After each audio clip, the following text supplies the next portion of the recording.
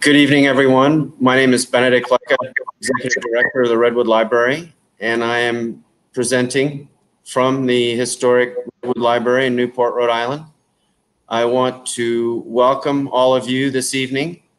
Many new names and faces that I haven't recognized, so welcome to all you newcomers.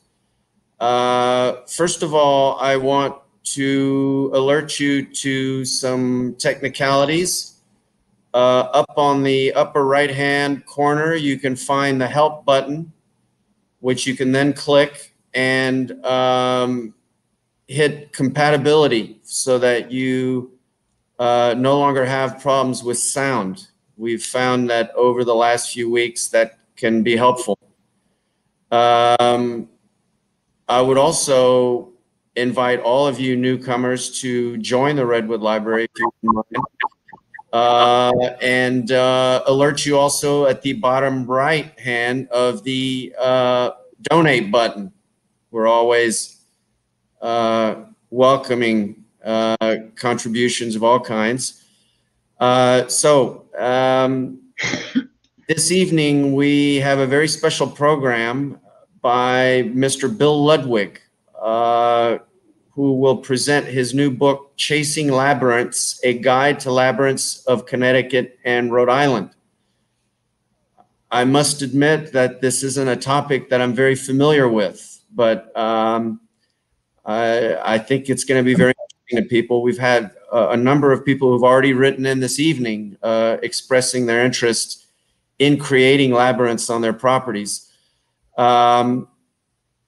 He will be talking about the fascinating world of labyrinths, specifically in Connecticut and Rhode Island. And I'll be interested to know why it might be that labyrinths were especially popular in this part of the world. And I suspect he'll be able to tell us that. Now, Mr. Ludwig is a Connecticut native. He's a longtime resident of Branford, Connecticut. For decades, he was a partner in Garland Publishing, an academic and science publisher where he fulfilled a variety of roles. He left Garland in 1997, and he took a few years to pursue his love of sailing and travel, where he also obtained his captain's license. He then returned to what he knew best, founding Hotchkiss Publishing, a spiritual and recovery publisher. This led to a sequence of events that guided him to become interested in labyrinths, and he began looking for them wherever he traveled. In the fall of 2017, prior to walking the Camino de Santiago from Lourdes, he decided upon his return he would create a guidebook to the labyrinths of Connecticut and Rhode Island.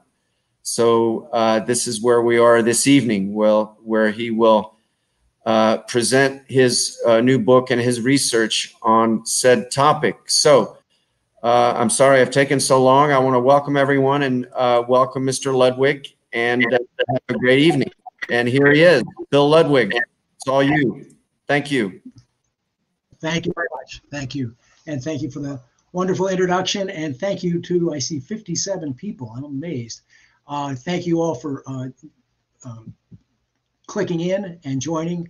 Hopefully I can answer a few questions you have about labyrinths. I see a couple of people are interested in actually building labyrinths, and so perhaps you'll get some ideas from the labyrinths that exist in the book in Connecticut and Rhode Island. But I will go click on to my PowerPoint, and we'll begin with this illustration, which this is the labyrinth that is featured on the cover of the book. And this is a labyrinth in West Hartford at Holy Family Retreat. It's a beautiful labyrinth. It's they have about 30 acres on their campus there, and this is out in the woods away from hustle and bustle, and it's really lovely. The paths are wide, they're handicapped accessible. With an interesting thing is that the stones that make the border are cobblestones recycled from the streets of New York. I'm not quite sure how they pulled that off, but it makes for a beautiful, beautiful labyrinth, and it's a wonderful, wonderful one, especially with that lovely sculpture you see in the center. But we mentioned how did I get interested in labyrinths, and I got my interest in labyrinths came about when in 1996 I knew nothing about labyrinths, but I was trying to find a cover for a book I was doing, Dear Friend, Volume 2, it was written by a cousin of mine, Sandy Beach. And my book designer kept sending me very nice covers, but they weren't speaking to me at all. So a young friend of mine suggested a website that I go search, and I put in spiritual path in this website, and up came this lovely image of a woman walking this labyrinth on a beach, which I've come to find out that this labyrinth is actually out in San Francisco. But it was perfect. It was perfect for the book, especially with Sandy Beach as an author. But it led me to wonder why did it come up under my spiritual path? How was a labyrinth a spiritual path? And how was it different from a maze? And so I did a little research and learned that actually both mazes and what we think of as labyrinths are both labyrinths. The one on the left is that we would typically just call a labyrinth today as a unicursal labyrinth, in that there's only one path that leads to the center, as opposed to a maze labyrinth, which you see on the right, which is the puzzle type maze with dead ends and little things to trick you, like the corn mazes that we see this time of year in New England. So the cute saying that people have come up with is that the purpose of a maze is to keep you from finding the center, and the purpose of a labyrinth is to help you find your center. And that's really that's a huge difference, needless to say. So my learning about labyrinths and being led and pursuing labyrinths, it had a parallel path. And at the same time that I was designing that book, a young friend of mine sent me a blog of this gentleman on the left who was walking the Camino de Santiago.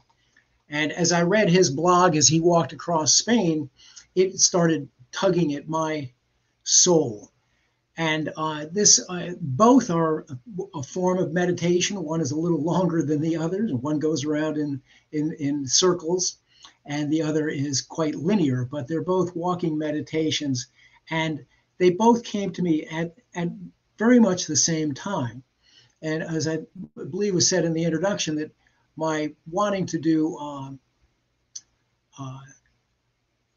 a book came about because of my walking the labyrinth, walking the Camino. So here we are at the beginning of 2017, and this is the first labyrinth that I ever walked. And it really wasn't planned out. It just happened to work out that I did it on January 1st of 2017 at the First Church of Christ in Woodbridge, Connecticut, where I was born. So there were a lot of firsts going on there, and it was an appropriate place, and I'm very happy that that was the first labyrinth I walked. But it was 2017 that I also went on to walk the Camino de Santiago, and everything starts with the first step. I'm blessed in that from my house here in Brantford, I can walk to the train station. So I actually began my pilgrimage at the front door, and also 2017. So I began my pilgrimage in Lourdes, France, for a number of reasons, and walked for a week through the Pyrenees before taking a left and joining the French route across the Pyrenees and across the north of Spain. And I may have the wrong. Oh yeah, no, I have the right slide. So anyway, so you're guided on the Camino by all these little signs that come along. guiding you. I started out with maps and found out I didn't need them because there were these markers all over telling you which way to go. So, and just as with labyrinths, the labyrinth guides you. And so it's a very different form of meditation, very different form of pursuing this. But it was going on the Camino. Before I left on the Camino, I knew I needed something to come back to. I knew I needed a goal, and that having a book, so it occurred to me that doing a book on labyrinths would be a wonderful project for when I returned from my trip. However, halfway across Spain, I discovered this amazingly large labyrinth. I call these a spontaneous labyrinth. People just keep adding rocks to them. They tend to be spiral and just go on and on and on. And this was huge. And I happened to be walking with a young lady who I just met that morning, who was from the Netherlands. And I said I really wanted to stop and walk this. And she said, fine. So she went on ahead, and I followed a few steps behind. And we walked and walked and walked and walked in silence. And it must have taken 20 minutes to get to the center of this labyrinth. And when we did, she turned around, opened her arms, and I walked into them. And little did I know that our souls were going to collide. So I've spent we were together for 2 days. Then she left. I walked another 500 kilometers wondering what happened. And we've spent the last 3 years commuting back and forth to the Netherlands. So here I made, and at this pilgrimage, 1,300,000 steps along the way, and then back to the States to begin working on chasing labyrinths. So it took me a little longer than expected to produce this book. One, because it was a little more work than I expected, and two, because the commuting of back and forth to the Netherlands certainly delayed things probably a year.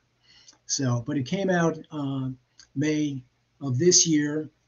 The difficult time to be bringing a book out, is I don't think I have to explain. But it's been very well received.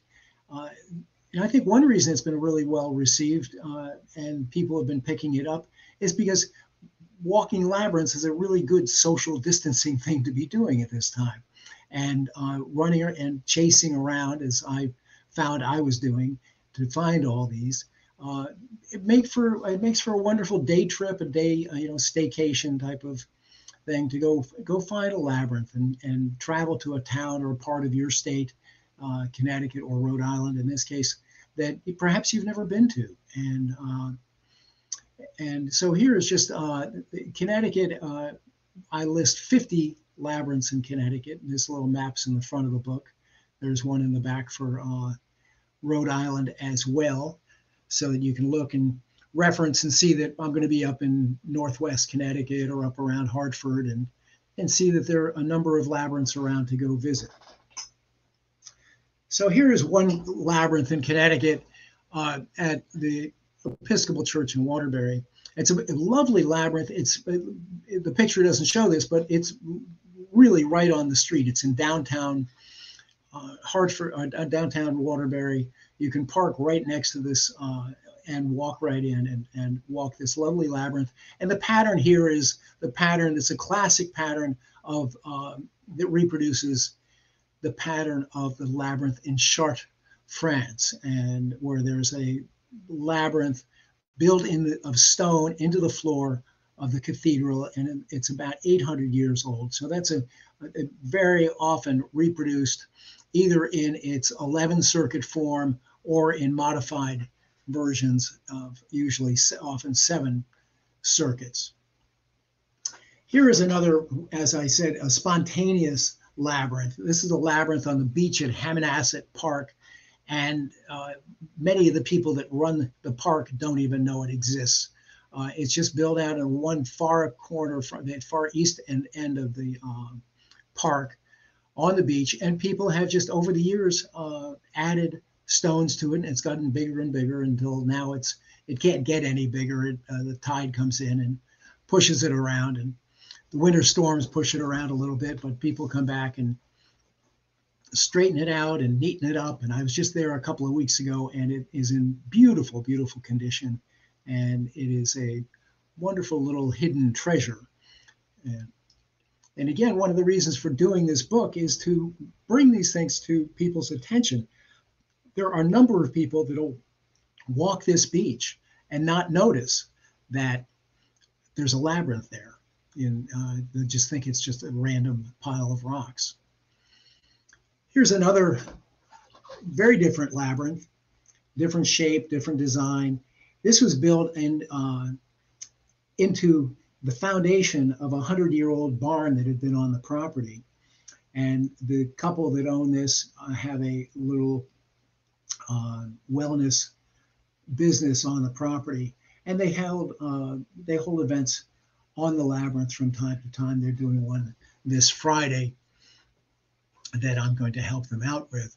But they've done a really interesting job of this. The pattern is very different. It goes back and forth in, obviously in box shape, but they've populated the labyrinth pathways with lots of different little artifacts that are fascinating to pause and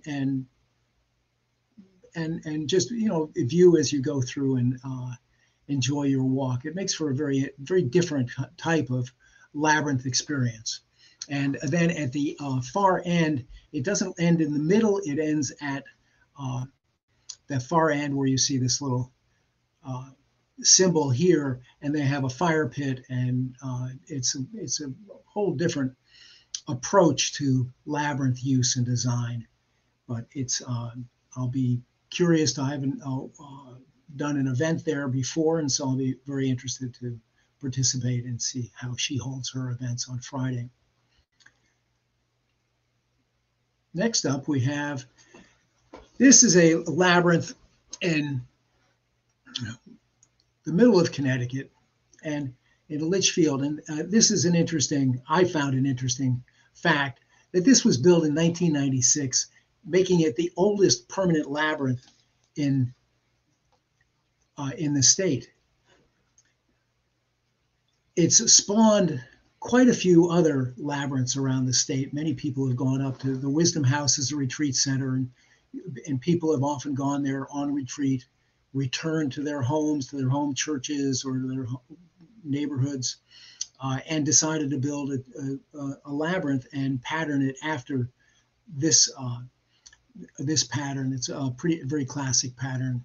It just wanders back and forth without any extra turns. So why do we walk labyrinths, and what are the benefits? I find, for me, a very useful thing is to remind me that I need to trust that I'm on the right path. And sometimes when I end up in that type of questioning what I'm doing, or uncertain of if I'm, I get doubt. When you get in that little period of doubt pops up in your head. And I'll go over and I'll walk the labyrinth here in Brantford, and just kind of walk along and learn and trust that you're on your path, because there's just one way to go. The turns come and the turns go, and you end up where you're supposed to be, in the center. The other thing, and which makes this useful, is the mindfulness. Mindfulness has become a very popular term, mindfulness meditation. And it's a way to stay in the moment. And I like walking meditation, but having a labyrinth as a tool for that walking meditation brings you into the present, because you have to focus on the pathway that you're walking. And as you focus on that pathway, the noise in your mind, or in my mind, often will start to fade away. And so hopefully by the time you get to the center, you've got a clear mind, and perhaps there's some space for a solution to whatever your problem is, or a new perspective on your day. A variety of things can pop up. Another is acceptance, and to not fight the path you're on, accept the path you're on, which if you think of, you could easily, on many of these labyrinths, just hop over the paths and go right to the center. But if you do that, you're cheating yourself. You're not walking your path. You're not staying on your path. And if you then imagine walls on either side of the path, you're going to get hurt trying to take those shortcuts. And so if you just relax and follow your pathway, you, with patience, end up at the center one step at a time. And one thing that I meant to mention in the slide before was that one labyrinth that I said was built in Connecticut in 1996, that I checked on an online database, and in 1998, there were only 100 labyrinths listed in the United States. And I recently checked, and there are now 4,400 labyrinths listed in the United States. Most of the labyrinths have been created since the millennium. Since the 2000, it seems that there's been a shift in this mindfulness and awareness and a different spirituality, whatever. And people have really taken to building labyrinths. There's a woman out on the West Coast, Lauren Artris, who in the 90s really started championing. She formed a labyrinth association, a labyrinth society, and has really she's really spearheaded this growth, at least in the United States, of building so many labyrinths around the country. Now here's back to Rhode Island, and here's the most well-known and probably the most well-walked labyrinth in Rhode Island. I'm told that in season, this labyrinth on Block Island has about 50 to 75 people a day come and walk it, which is remarkable. It's a beautiful labyrinth. The site is lovely. It's out Corneck Road. It's not convenient. You have to go out of your way to get to it, but people do. It's worth it. It's a beautiful spot. It's views in 360 degrees. The woman who created this labyrinth, she decided there's a little side garden, and there's a box there in which she has a journal, and people have over the years left notes and reflections and whatnot. And she published a book that's now, I believe, out of print, but Letters from the Labyrinth, Block Island Turning Point is the name of her association. Barbara McDougall is the woman who wrote the book and created this labyrinth for all to share. I was surprised. I was talking to her one day, and she didn't know that this labyrinth is on the Block Island tourist map. So, and hopefully it stays there for many years. Not all labyrinths are outside. They take on many versions. And in my book, I've just done permanent to semi-permanent labyrinths. There are also canvas labyrinths that people make, portable labyrinths to be able to host events here and there. But a few are built inside churches, and many of them, like this one, is lovely. And this is a modification of the Chart pattern. It's beautifully done. The indoor labyrinths, you really need to call ahead to see if they're available, because often the rooms are multi-purpose rooms and are being used for something else and covered with chairs or whatever. But this one is lovely. I don't know, people have asked, I don't know what this oversized mannequin in the back is all about. But now here's a very informal labyrinth, and there are a couple in the book like this, and I really, really find them personally a lovely experience. you're in nature. In this case, you're walking around the trees, and they're all incorporated in the labyrinth. It's peaceful between the labyrinth, the nature, the rocks. In this case, there's a lot of moss underfoot. It's just a lovely, lovely experience. And but I do have to note that I photographed all the labyrinths in the book with a drone, and this type of labyrinth is really challenging to try to fly up among the trees and the leaves without crashing. So I was pretty proud of myself for coming out and getting this photo without crashing my drone. So here is a very unique labyrinth that is built once a year at Norwalk Community College. And I just got an email today that she is about to build it again, starting again this weekend. She builds a labyrinth every year using goose feathers. She builds a different pattern every year, depending on what's going on in the world and what she thinks she wants to represent or reflect. And this year she was just doing a simple spiral. It's almost permanent. She puts it in this time of year, as I said, she'll build it this weekend, and it lasts until late summer because they don't mow this hillside until late summer, early fall. So for most of the year, this labyrinth is there and there to walk. And here it is completed. And I note that no geese were injured. An interesting thing is she's found a nearby cemetery where a flock of geese come every spring and they molt their feathers. And she runs around and picks up all the feathers and sorts them into left and right so they curve in the right direction when she's building her labyrinth. And every year builds a new labyrinth. They're quite lovely. Every once in a while, she sticks in a turkey feather or two just to break things up. But it's if you happen to find yourself in Norwalk, Connecticut, it's worth a ride by. Here's in Rhode Island another labyrinth that's very new.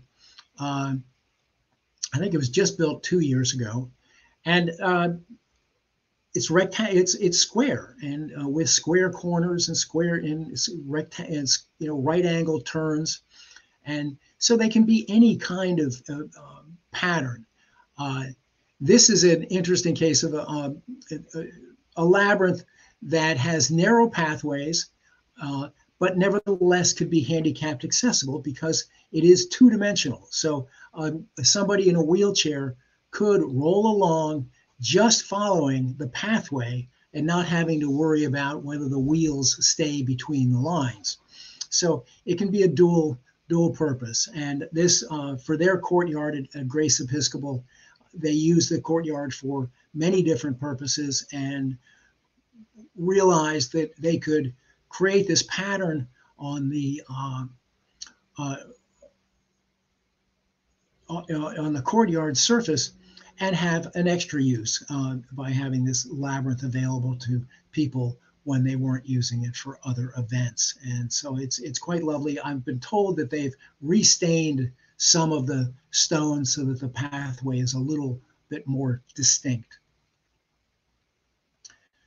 So here was my first attempt at building a labyrinth in my backyard.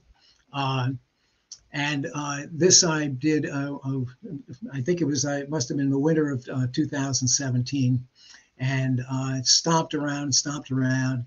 One of my neighbors later told me that they were really wondering if I'd gone off with a rocker, because she couldn't understand why I was just stomping around and round and around and around in my backyard for, it was quite a while, an hour or two.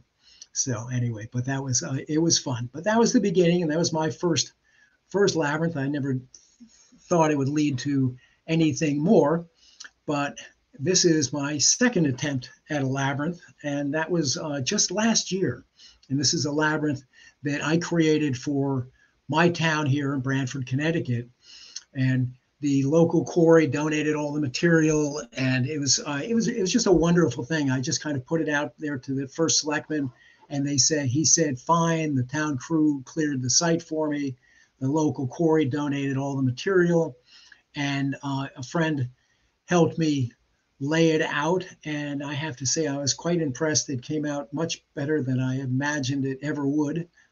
It took me longer scratching my head planning on how to do it than actually doing it.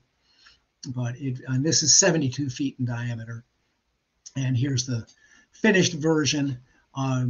The local fishermen donated the seashells for the corners, and the quarry also donated some finished stone with a infinity in the center, representing, for me, infinite possibilities. And then the threshold says, say yes to the universe, which is an expression that I came across only about 4 or 5 years ago, and has changed my life and opened the door for me to do things like build a labyrinth or write a book. And I've been in publishing my entire career since 1969, and it never occurred to me that I'd ever write a book. So I'm pleased to say I have. So here is even a newer labyrinth. This is not in the book. I just discovered this a few weeks ago. This is here in Guilford, Connecticut. And I heard about it, and the person from the church called me to ask me about who might help them build the labyrinth. So they planned to do a labyrinth, but they haven't been able to raise the funds yet to hire someone to build it. So someone in the church took it upon themselves to paint the labyrinth on the grass. And God bless him, he comes back every week after the lawn's mowed and repaints the labyrinth. So it's kind of fun. So they're growing as we speak. So here's a thing that I've come across that people say, what do you do in walking a labyrinth? What's the right way to walk a labyrinth? Well, as far as I'm concerned, there's no one right way to walk a labyrinth. You walk it however it works for you. But one of the basic things that people refer to are the 3 R's for walking a labyrinth. That, perhaps at the beginning you may set an intention for your walk, and on the way in you release your thoughts, you release your troubles, you release the things that are bothering you. As I said, you'd focus on the pathway and the mindfulness, and hopefully all the clutter and busyness drifts away from the mind. In the center, pause and perhaps receive some inspiration. Perhaps you don't. Perhaps you receive nothing but some quiet. And on the way out, reflect on whatever it was that you received or didn't receive. And some people pray. The labyrinth that I built for the town of Brantford, it turned out after I designed it and laid it out that somebody has a copyright on it, and she refers to it as the Labyrinth of Peace. And the design, the way it works is there are 12 corners, 12 turns, and so some people will stop and pray and do the Stations of the Cross as they walk through that labyrinth. And some people use them for other rituals that I don't know anything about. And but here we are. Here's the little map of Rhode Island with 14, showing there are 14 labyrinths that I discovered in Rhode Island. There may be a few others that didn't get in the book. They keep being built all the time, and they're not always easy to find out about. I did a lot of Google searches. I largely used a online database called the Worldwide Labyrinth Locator. It's a wonderful thing. It's what got me going on this. So I would use this Worldwide Labyrinth Locator to find labyrinths wherever I went when I was traveling in the United States as well as in Europe. And it adds another dimension to travel, and it was wonderful. The thing that it was lacking was it wasn't necessarily up to date, often didn't have photographs, and rarely told you much of anything about the labyrinth. on why it was built, or, or anything about the design. So here we are back in Rhode Island, and this is a lovely labyrinth setup. It's a series of gardens at the church that they built. There's a memorial garden, there's a fountain garden, there's a meadow garden, intention garden, and then they built this labyrinth. They also have a little lending library, one of those little box free libraries. But this is just a beautiful setting. It's about an acre next to the church that's been set aside for these gardens. So it's really, if you're in that area and you're near Cumberland, it's really wonderful. It's open during daylight to anybody. There's a nice parking lot right next to it, as you can see, and it's very convenient. A nice place to go spend a little time, walk the labyrinth, sit in one of their meditation gardens, and enjoy some solitude.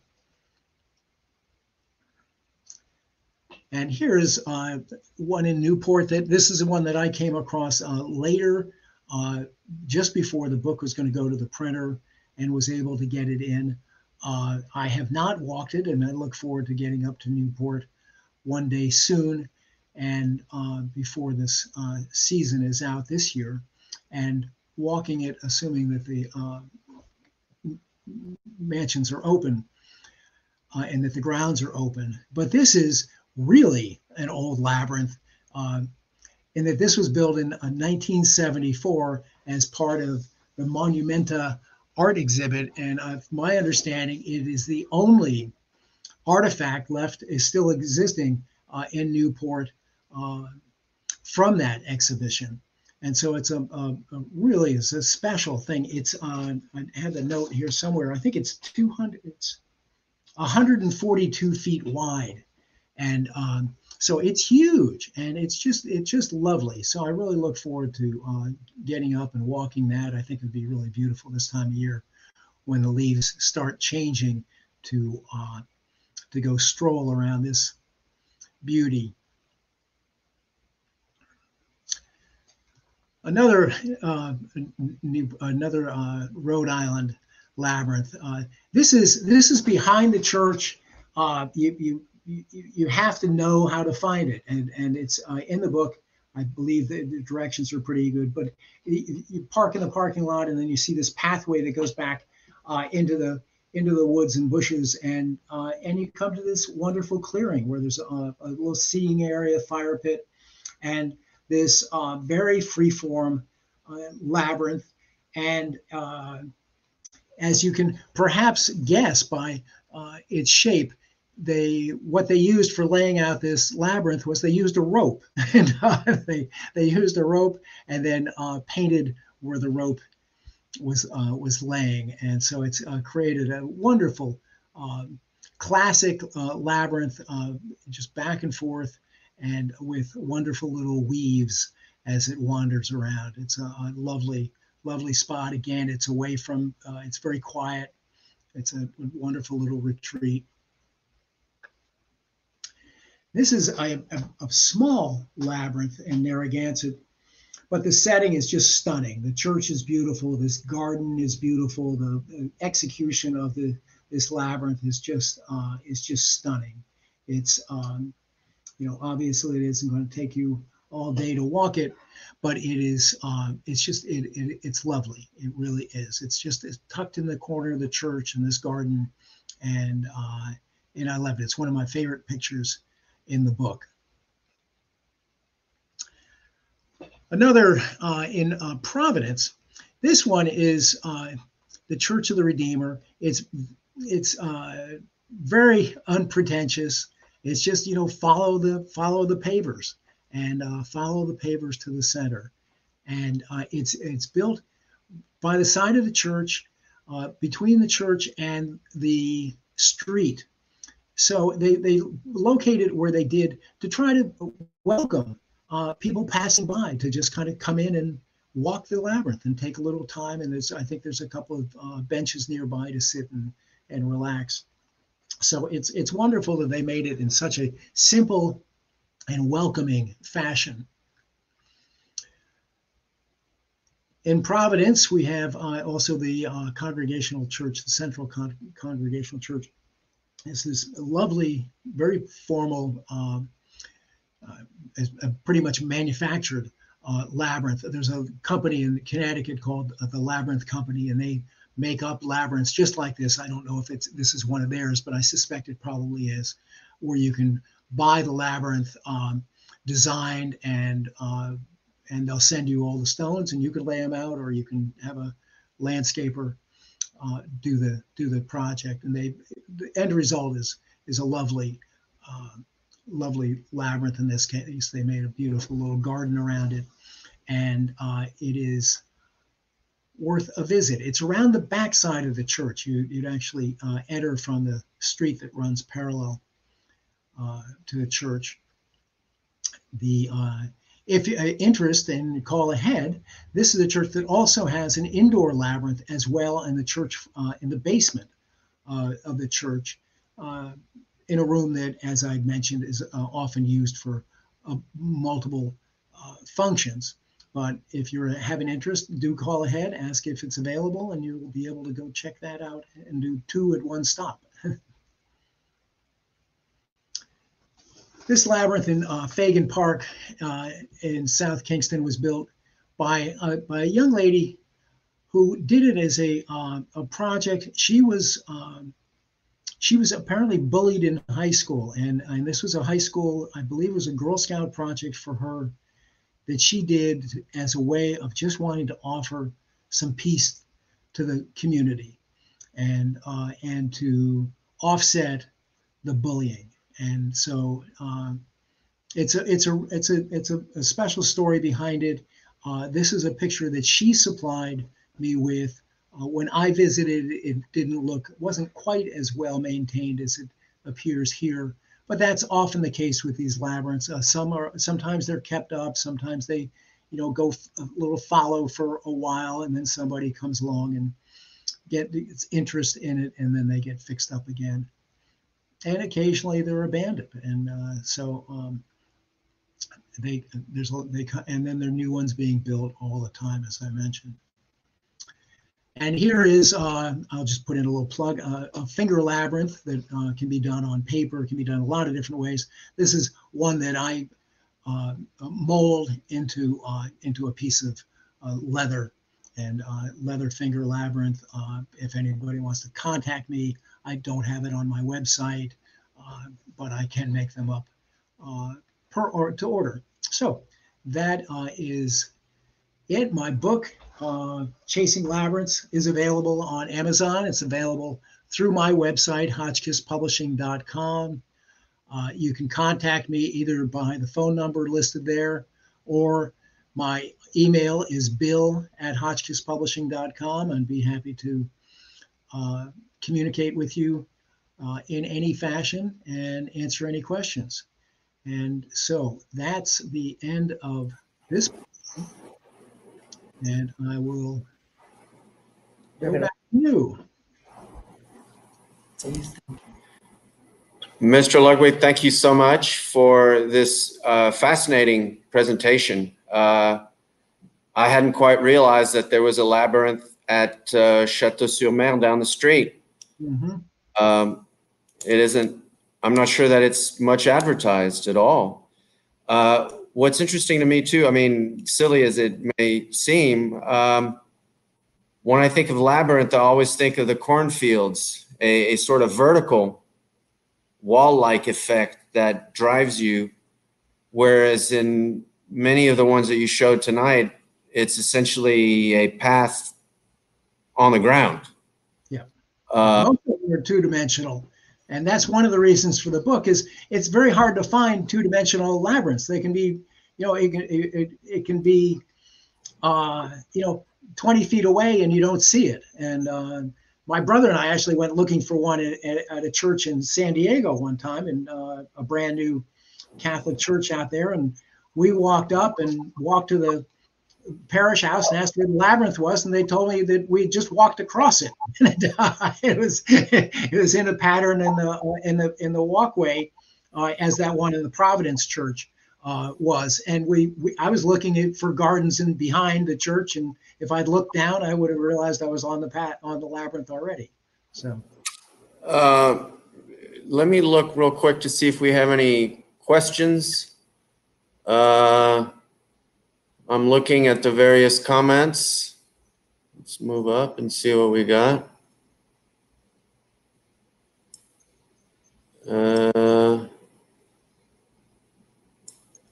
I'm not seeing any.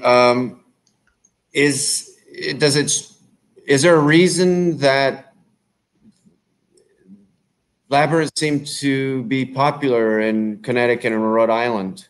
Well, it's not just Connecticut and Rhode Island. I did the book in Connecticut and Rhode Island only because it's convenient to me. And I really want to do a book in Massachusetts. There are 100 labyrinths in Massachusetts. And many of them in the eastern part of Massachusetts, around the Boston area, it's just littered with labyrinths. There's a beautiful labyrinth that many people aren't aware of that's right across from Faneuil Hall, and in the park, and it's a beautiful, beautiful, huge labyrinth. And so again, without some sort of guidance, either getting online or finding a book as a reference, you can pass these up very easily. Why they're all built for different reasons. Different people have different inspirations. Many of them, certainly the majority of them, are at churches, but a number of them are in people's backyards. There are quite a few private ones I didn't include in the book because people didn't want them in the book for a variety of reasons. And but they're being built more and more, and I think it's it's hard to really say why. As was noted in one of the comments, and as I mentioned, that Lauren Artris really started raising the awareness of labyrinths in the 90s, and that has accelerated as we hit the turn of the century. I think the turn of the century, the millennium, really was a shift in spirituality and people being interested in spirituality and mindfulness and meditation. And so the labyrinth is a wonderful tool for meditation. It's a wonderful tool for spiritual development. A lot of people like them. Again, they put them in churches, on church properties, and again inside, just for that purpose. And sometimes they hold events that are group walks. Group walks are not being done that much now. I'm doing a full moon walk tomorrow night in Brantford at our labyrinth here, but it's over a 2-hour time frame so that people can kind of come and walk it when they want to. Not everybody's in the labyrinth at the same time, so we can still do these things and respect social distancing. And I think at this time, with COVID and with the everything that's going on, the people are using I know the one in Brantford, people are walking it a lot more often than they did last year. And I've gotten feedback from other people with their labyrinths that they're seeing a lot more use because it's a great way to reduce stress and in a stressful time. Let me ask you, I had to step away for a minute. You might have touched on it during the talk. What is there an identifiable earliest labyrinth in America? Were there any 18th century labyrinths? Oh, labyrinths go through the millennium. They date back some 3,000 to 4,000 years. No, I understand. I know of the mythology and antiquity and all that, but I'm just curious. 18th century New England. Yeah, I don't know. There may be. I mean, they're Indians. Every continent had a labyrinth pattern in use thousands of years ago, independently, and it's very interesting. And that because the circle is a circle of life, there are a lot of symbolisms in it that I think are just part of human life and human perspective on life. And the beginning and end, and whether you're returning to the center or coming out of the center. There's just a lot of different ways to look at it. There's seed labyrinths. There's many different designs of labyrinths as well.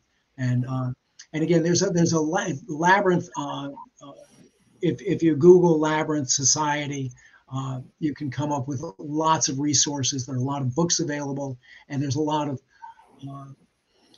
resources online to answer questions, and lots of people out there to help with designs and answer questions. And I'm happy to answer any questions. People can, if they don't not comfortable putting notes up today, send me a note on my website, through my email, phone, whatever. Be happy to help. Okay. Well, thank you again very much. I really appreciate you coming and speaking to us on this very fascinating topic. I want to invite everyone currently on to join us next week for something entirely different. It will be a talk with Jennifer Levitz and Melissa Korn. They're two Wall Street Journal reporters, and they'll be talking about their new book called Unacceptable Privilege, Deceit, and the Making of the College Admissions Scandal. So no quiet contemplation there, unfortunately. But I would invite everybody that is viewing tonight to join us next week. Don't forget to join the Redwood Library itself, or to subscribe to our new YouTube channel, where the talk tonight and all of the other talks that we present are videographed and then put on the YouTube channel for later viewing. So with that, I want to thank everyone and Bill Ludwig, and hopefully we'll see you next week for Unacceptable Privilege, Deceit, and the Making of the College Admissions Scandal. Thank you very much. Good evening. Bye-bye.